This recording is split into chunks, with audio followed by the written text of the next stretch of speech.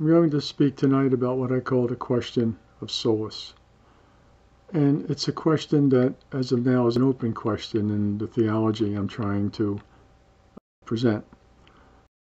What I'm trying to present is a theology based on reason and fact and evidence and rationality. And before I get into the question of solace, I want to make another comment. If people see these videos I've made, I expect a few of them will want to converse with me, argue with me, perhaps. And I'm open to doing that with the right kind of person. The wrong kind of person is someone who's so invested in their belief that they're not open to changing their mind.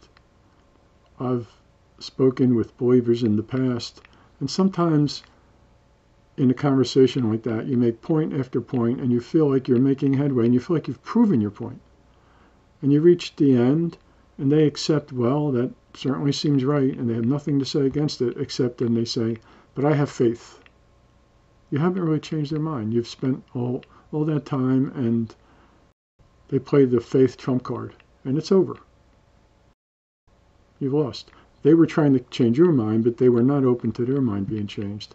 And that's kind of unfair. So I wouldn't want to have dialogue with people who I believe are like that, because I think it'd be a waste of time.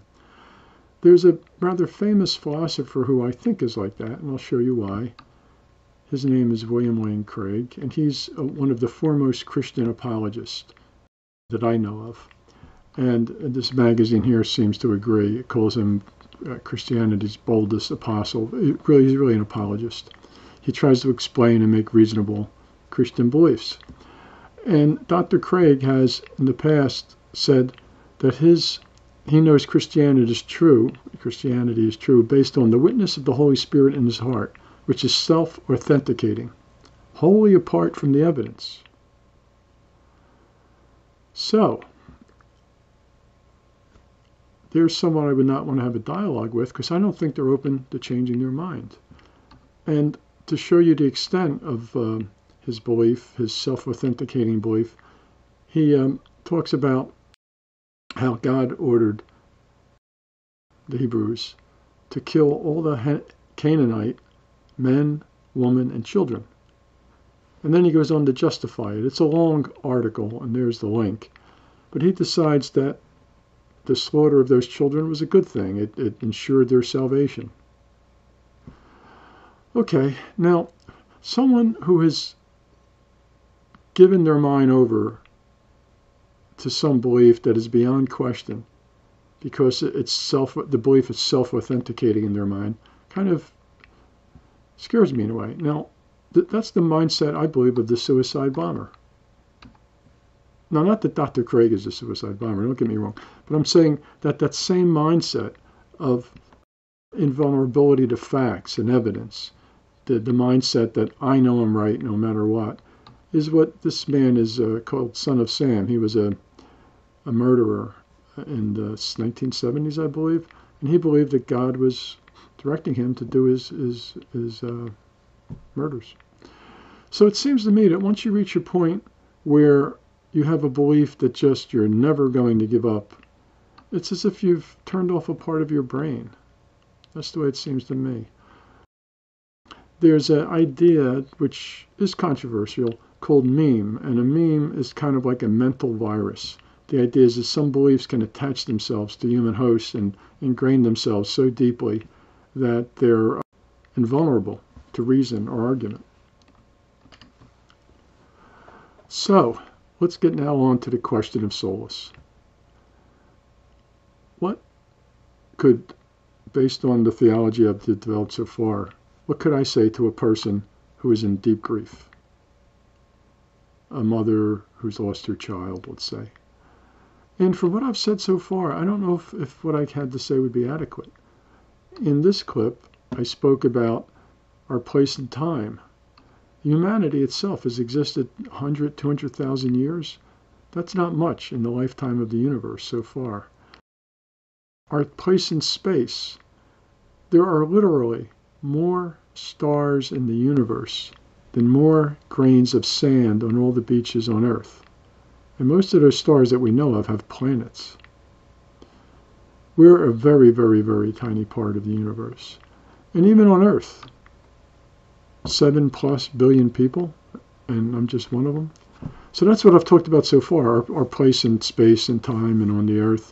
And I had this. We were just a speck on a speck. Now, this is not going to be very comforting to someone who's in deep grief, right?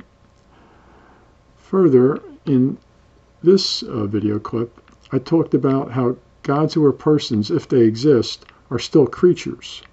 And I drew a parallel between Jesus and Santa Claus. Not very comforting.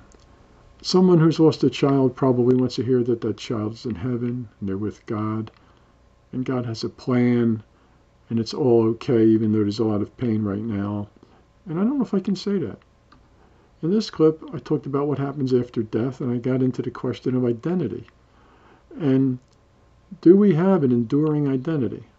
Now, it could be that when we analyze ourselves, we feel that our identity is our consciousness. That's the thing that doesn't change.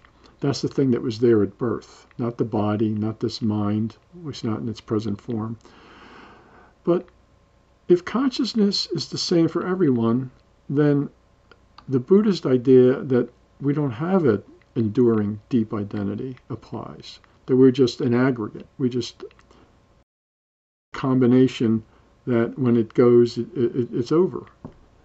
Another way I expressed our identity is we're a wave on the ocean. The ocean is real. The wave comes and goes. We're something that the ultimate ground of existence is playing, like an actor plays Hamlet.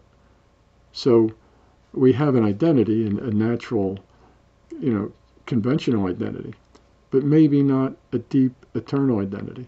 Now, I don't think any of that stuff would be comforting.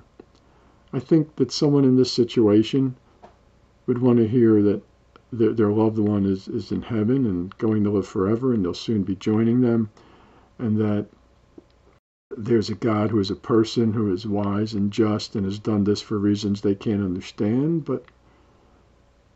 And this is a question. It's a question that, as of now, is an open question. I have some ideas how it might be answered, but none that I want to present now because I'm not sure of them. I will say, however, though, that I did mention how there are 4 parts of a human being. This was in another clip, and how some people are more physical. That's what the line represents. I'm sorry, the ox represents the physical. The line represents the emotional, like a roaring lion. The eagle represents the intellect, and the angel or the man represents the soul. And the idea is that some people are more physical, some people are more heart-centered, some people are more intellectual. The soul, the consciousness, these are parts of a human being. But the point is that this natural theology might be only appealing to some people, maybe a small part of humanity, if at all. And that so far I don't have much to offer in the way of comfort and solace to someone who is experiencing grief. Now, I did say at least twice before that we're kind of like pioneers. We're out in a way, uncharted territory, and at least I am, and I'm trying to find my way. And maybe there is an answer to this question of solace in natural philosophy, and maybe I just haven't found it yet. But I just want to acknowledge that there are questions that I would like to discuss and explore, if anyone has any good answers or good ideas. And that's about all I wanted to say for tonight, so thank you.